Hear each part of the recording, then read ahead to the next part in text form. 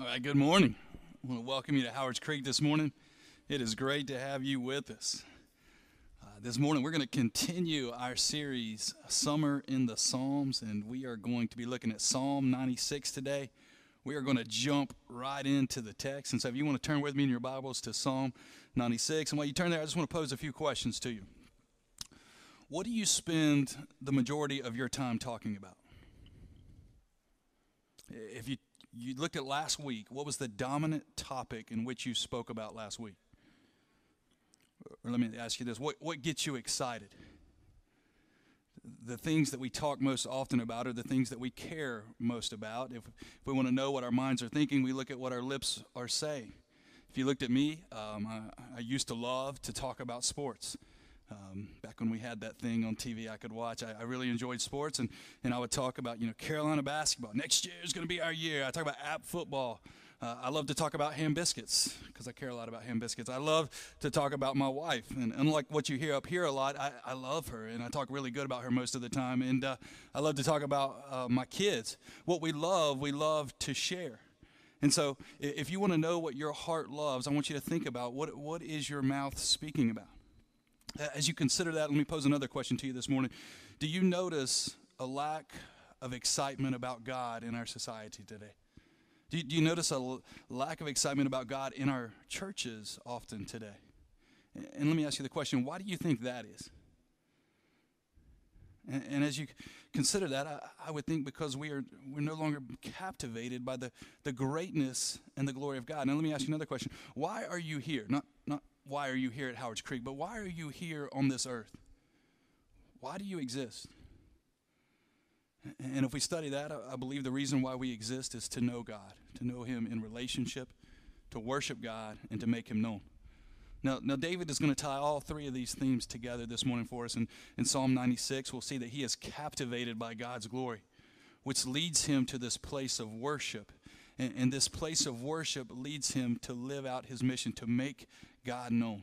And so we're going to look at it this morning. Psalm 96, if you have your Bibles with you, we're going to begin in verse 1. Before we read, if you'll bow with me, let's pray. Father, we do ask that you would give us a renewed affection, a renewed excitement for your glory, that you would open up our eyes to see you and our ears to hear from you this morning. Father, we pray that as you reveal yourself to us, that we would respond with worship, and that our worship would lead us to live out the mission of making you known on this earth. Holy Spirit, we invite you to speak this morning. In the name of Jesus, we pray. Amen. All right, Psalm 96, verse 1. David says, "Oh, sing to the Lord a new song. Sing to the Lord, all the earth. Sing to the Lord. Bless his name. Tell of his salvation from day to day. Declare his glory among the nations, his marvelous works among all the peoples." And so in those first three verses, he says, sing to the Lord, sing to the Lord, sing to the Lord. So let me ask you a question this morning. How often do you sing to the Lord? Check out a few of these commands. Exodus 15:21 says, sing to the Lord, for he has triumphed gloriously. Psalm 147, verse 1, praise the Lord, for it is good to sing praises to our God, for it is pleasant, and a song of praise is fitting. Verse 7, he says, sing to the Lord with thanksgiving. Make melody to our God on the lyre. Psalm 149, verse 1, praise the Lord. Sing to the Lord a new song, his praise in the assembly of the godly. Verse 5, he says, let the godly exult or celebrate in glory. Let them sing for joy on their beds. Zechariah 2:10, sing and rejoice, O daughter of Zion, for behold, I come and I will dwell in your midst, declares the Lord. James 5:13, is anyone among you suffering? Let him pray. Is anyone cheerful? Let him sing praise. Ephesians 5:19, after he says, be filled with the Spirit, he says, address one another in psalms and hymns and spiritual songs, singing and making melody to the Lord with your heart. Colossians 3:16, let the word of Christ dwell in you richly, teaching and admonishing one another in all wisdom, singing psalms and hymns and spiritual songs with thankfulness in your hearts to God. Just a few examples, but we see this. In just those examples from Exodus to James, throughout Scripture, this command to sing to the Lord. And so why are we commanded to sing to the Lord? Okay, well, one of the reasons is what we sing about shapes what we value and what we long for. Okay, and so I want you to think about that. Think about the things that you sing about. Does that not speak of things in which you value and things in which maybe you're longing for?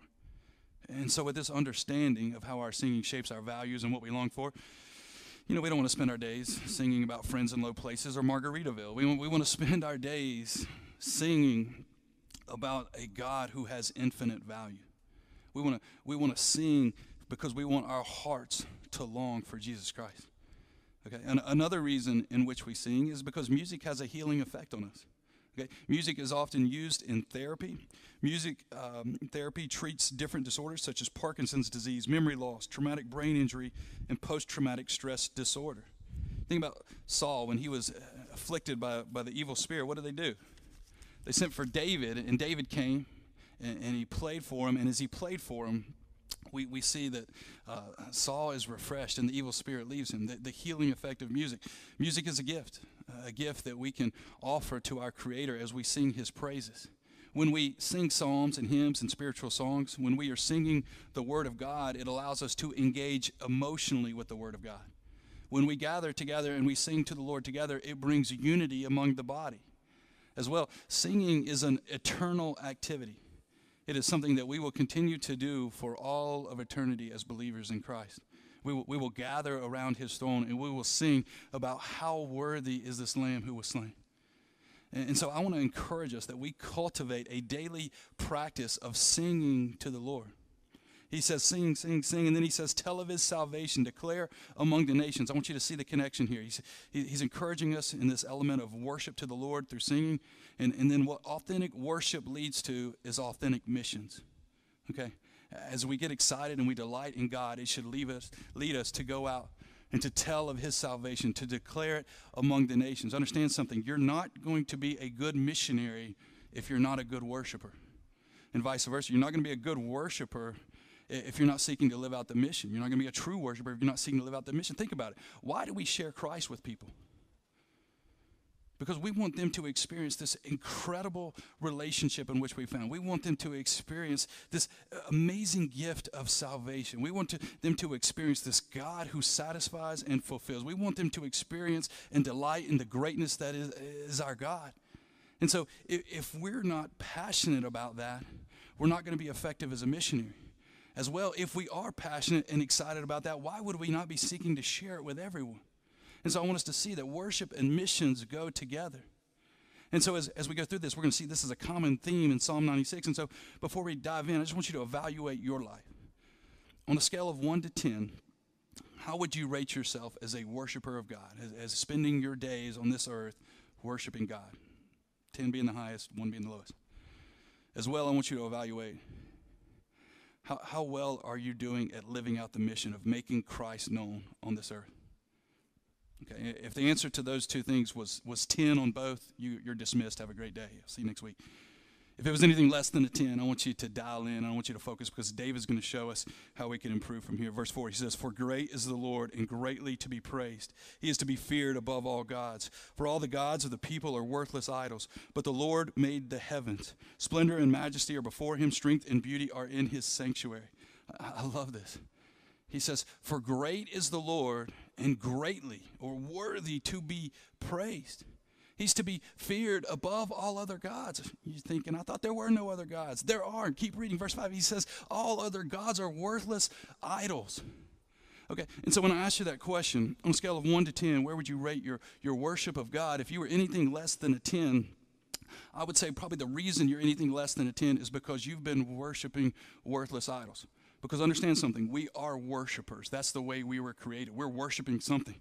And if you're not worshiping God fully, it's probably because we've allowed ourselves to worship idols. And we talked about idols a little bit last week. These things that take our affection and our focus off of God and focus on these things. And so if we want to expose the idols in our heart, we look at the things where we focus our time, where we focus our attention, where we focus our money, where we focus our affections. You know, maybe it's your job that you look to validate you. Maybe it's a relationship in which you're looking to. Maybe it's your image because you're looking for the approval of other people. Maybe it's sports. Maybe it's one of those things we talked about last week, money or consumerism or entertainment. Maybe it's comfort or security, or maybe it's your phone. The question is, what consumes you and what captivates you? That's what you worship. And David is pleading with us this morning.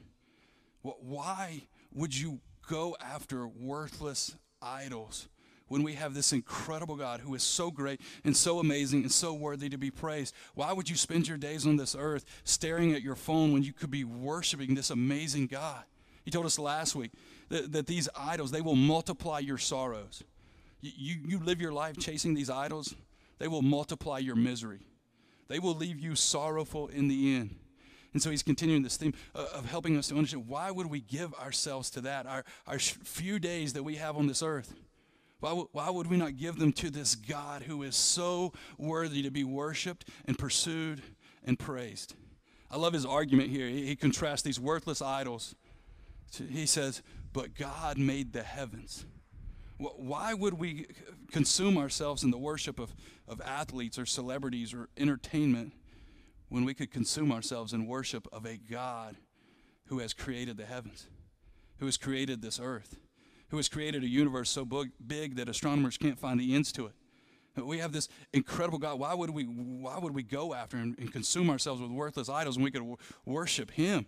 A God who is the creator of all things. Not only the creator, he is the sustainer. If he removes his hand, everything crumbles.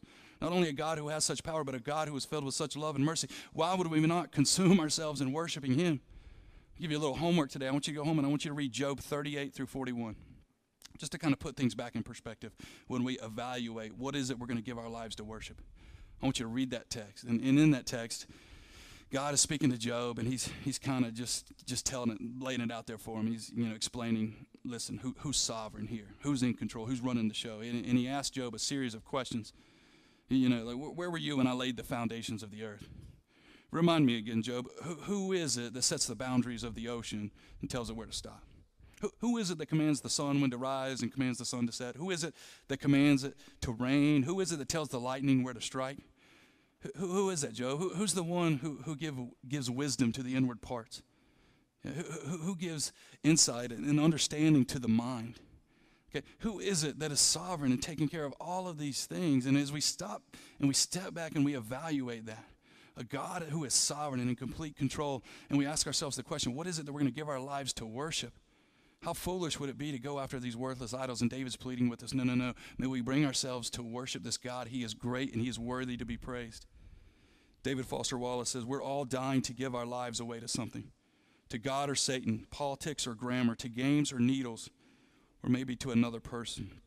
I thought about that quote, and I think it's true. There's a lot of truth in that. We just seem to be dying to give ourselves to something, to be consumed in something. So I want you to think about that for you. What is it that you are so seeking to be consumed by? And whatever you answer that with, that's what you worship. And if that answer is anything other than Christ, David is pleading with you this morning in Psalm 96, man, that you would turn from that you would repent from that, and that you would give yourselves wholly and completely to worshiping this God who is worthy of our praise. Verse 7, he says, ascribe to the Lord, O families of the peoples. Ascribe to the Lord glory and strength. Ascribe to the Lord the glory due his name. Bring an offering and come into his courts.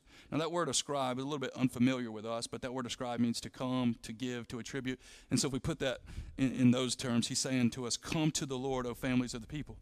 When I ask you to evaluate yourself on your level of worship, if it was lacking, here's the remedy. Then you need to come to the Lord. Okay, you need to seek him and pursue him. What is the predominant way in which he reveals himself to us? It's the Word of God. Then you need to be a student of the Word. You need to study it daily, seeking to take it in and understand and grow in your knowledge of God, of who he is, of his character, and what he's done. And then you want to continue to study him in prayer, in circumstances, in God's people. He says, attribute to the Lord glory and strength. In other words, recognize the glory and strength of God. Step back and evaluate. The glory that God beholds, his holiness, his righteousness, and behold his power that he speaks in the universe, that comes into existence. Behold his power as we watch him work throughout Scripture. Behold his sovereignty. And as we consider that, why would we spend all of last week talking about a virus or talking about sports? Why would we not consume ourselves in talking about this God? That's what he says next. Give to God the glory that he's due. Why would I live my short time on this earth trying to talk so much about myself when there's a God who's worthy to be spoken of and praised to? He continues in verse 9, worship the Lord in the splendor of holiness. Tremble before him, all the earth. Say among the nations, the Lord reigns. Yes, the world is established. It shall never be moved. He will judge the peoples with equity. And so we see this continual theme here. He says, worship the Lord, and then say it among the nations. We see this theme throughout Psalm 96 of worship and then missions. How our worship and getting excited about God should lead us to take this mission, to tell others about his sovereign rule. He said, what should we tell them? That God reigns, that he rules, that he's sovereign over all things, that he's creator, sustainer, and yet he's also our Redeemer. Verse 2, he said, tell of this salvation from day to day. We tell about this incredible gift of salvation, how we were enemies of his, and yet he came and redeemed us through Christ into a relationship with him, into an inheritance of his kingdom. And so let me ask you this question this morning. Has your affection for your own salvation, or your excitement for your own salvation, has it transferred into a passion to telling others about Christ?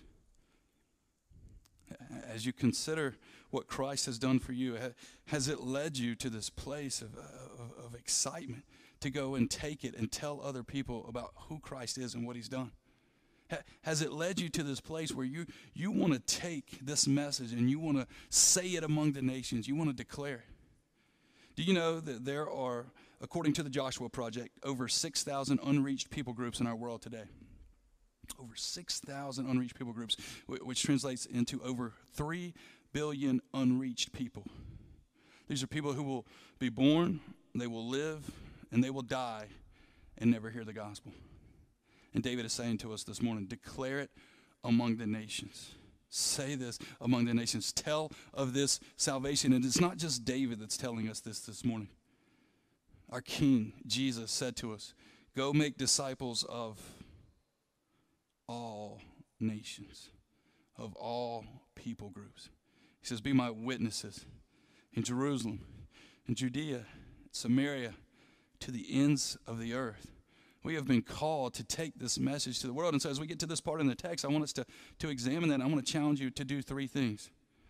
First is to go, to pray about this, to seriously pray. Is God calling you to go and be a missionary to these unreached people groups?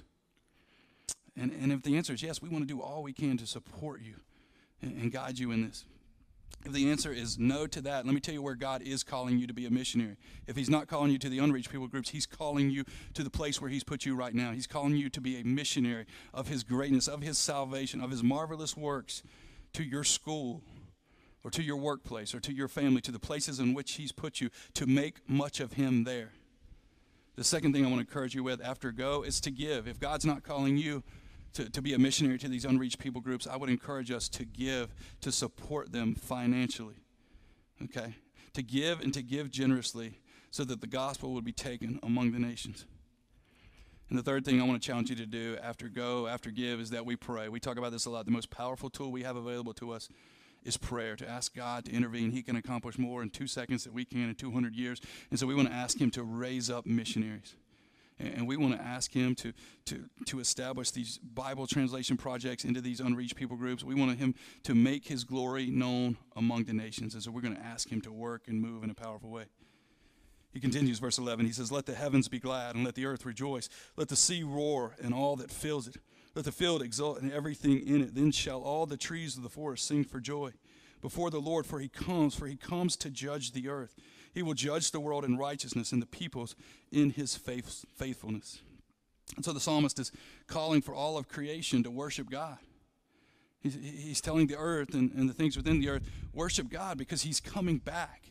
And he's coming back to restore. He's also coming back to judge. Now that's bad news for us, because he's coming back to judge in righteousness. And the reason that's bad news is because we have not met his standard of righteousness.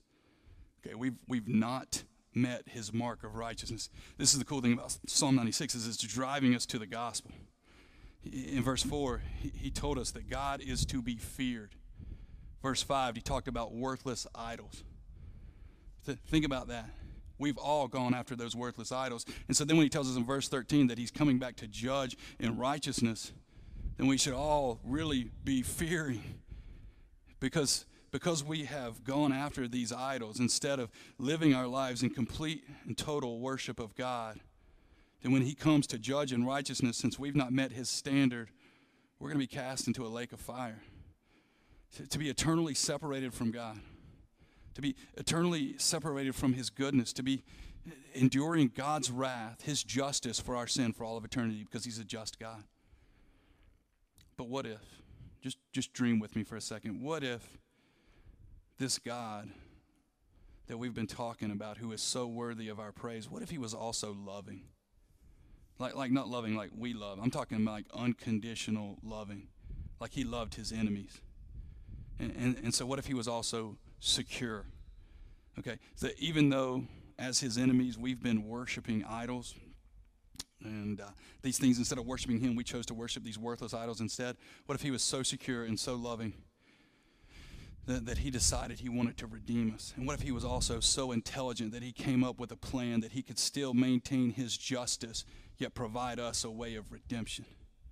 And so in this plan, he let's just say he sends his son into this world to live up to this standard of righteousness that was required for relationship with God. He met the mark of righteousness. This son who has this same love and this same affection for us would come and live this life of righteousness. And let's just say that he's also gracious and merciful and was willing to go to a cross for us. Okay, think about this. That this son who we should have been worshiping, but instead we chose to turn from him, to reject him, to rebel from him, to worship idols, would come and live the life that we couldn't live, to go to a cross to take on our idolatry where we should have been worshiping him. He's going to pay for that. The thing, and God would pour out his justice, his punishment for our idolatry onto his son. This is scandalous. But just think with me for a second. What if he did that? And his son died in our place, suffering God's punishment for our sin. And then he's dead for 3 days, but that's not enough. This God who's been so secure and intelligent and loving and merciful and gracious for us, we also need him to be powerful, because if the son stays dead, we have no hope for our resurrection. We need him to conquer death for himself and for us. And yet, what if that happened? What if he conquered death? He defeated death, hell, sin, and the grave, and he came back to life.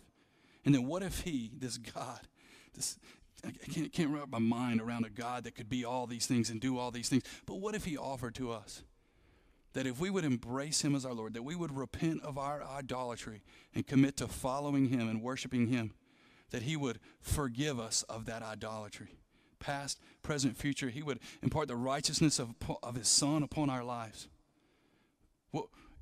What if he did that? What would you do?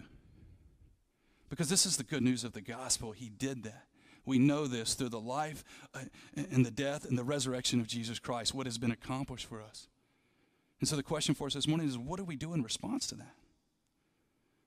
Well, the wise thing to do would be to repent of our idolatry and to embrace Jesus Christ as our Savior and Lord, to commit our lives to worshiping him.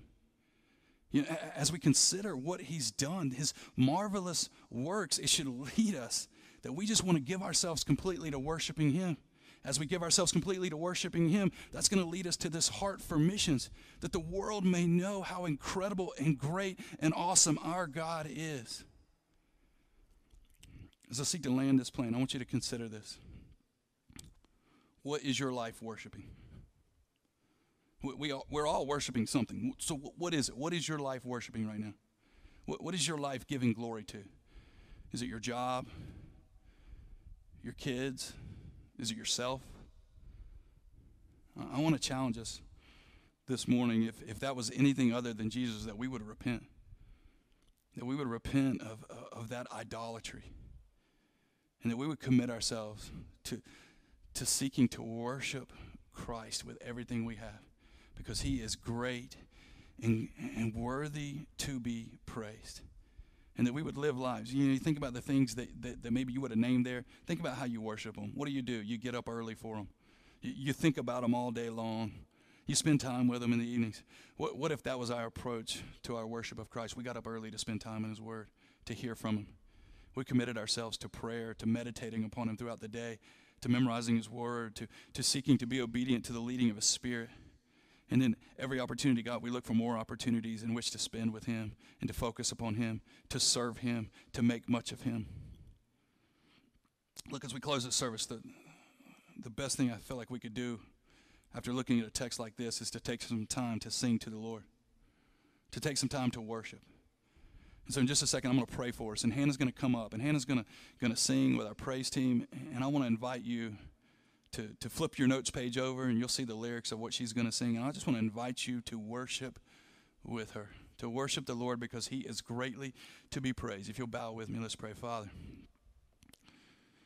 I pray you expose any idols in our life.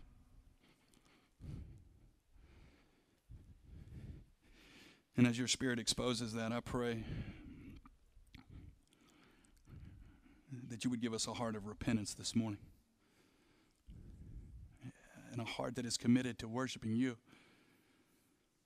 Father, I pray that we would understand our purpose, a purpose of knowing you and living in relationship with you. If anybody has never entered that relationship this morning, that they would ask you to forgive them of their sin, of their unrighteousness, of their idolatry, and that they would commit their lives to you. And if they do that, that they would share that with us afterwards, just so we can rejoice and celebrate and pray for them.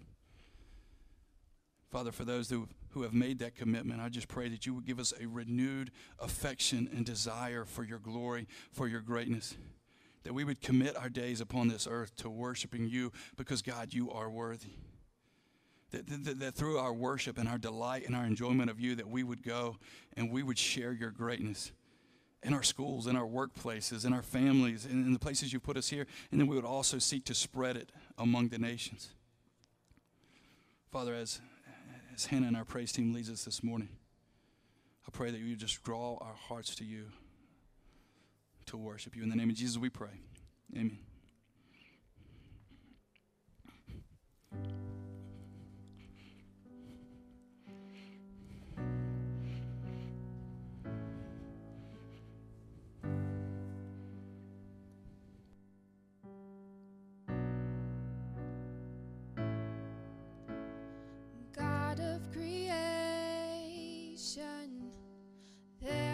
To start before the beginning of time,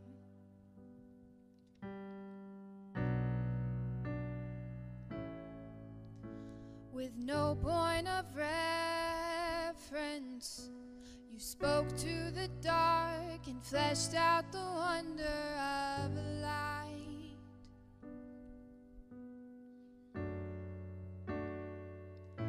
And as you speak, 100 billion galaxies are born.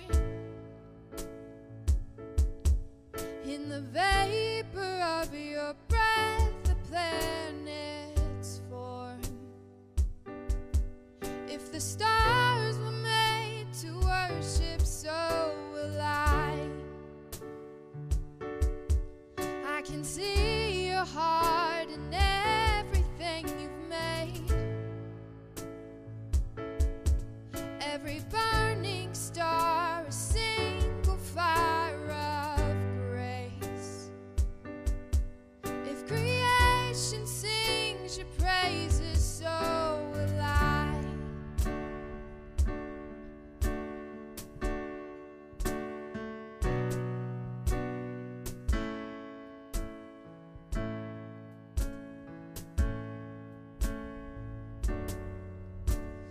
God of your promise, you don't speak in vain, no syllable empty or void.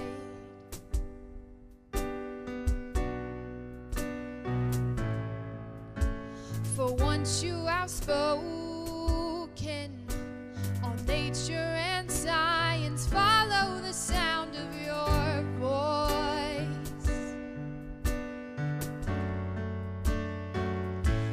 As you speak, 100 billion creatures catch your breath,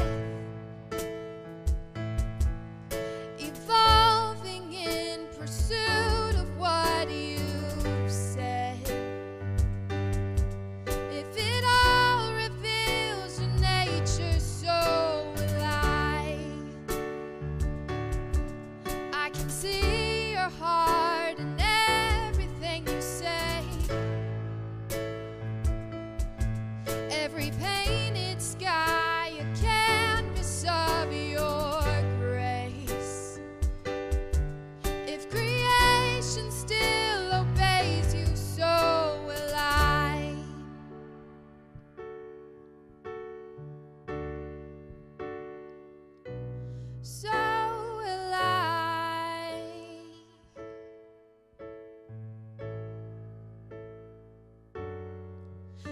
that stars were made to worship, so will I.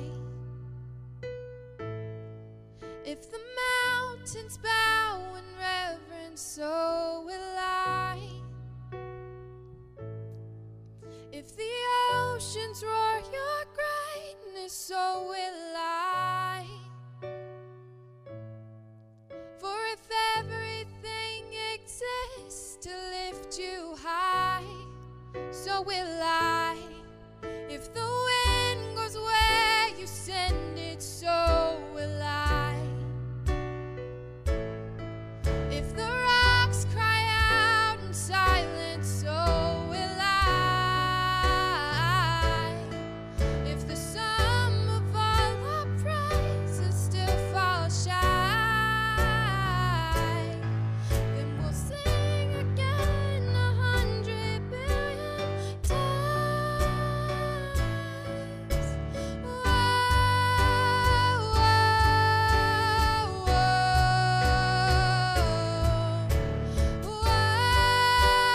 whoa, whoa.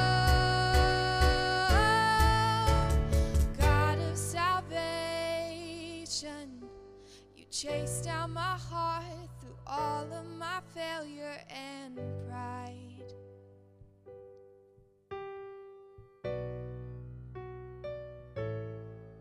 On a hill you created, the light of the world, abandoned in darkness to die.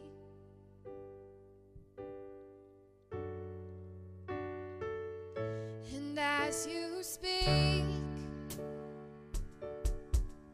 100 billion failures disappear. Where you lost your life so I could find it here. If you left the grave behind you, so will I. I can see your heart in everything you've done. Every part designed in a work of art called love. If you gladly chose surrender, so will I. I can see your heart 8 billion different ways. Every precious one, a child you died to save. If you gave your life to love them, so will I. Like you would again 100 billion times. But what measure could amount to your desire? You're the one who never leaves the one behind. Howard Creek Church, you're sent. Have a blessed week.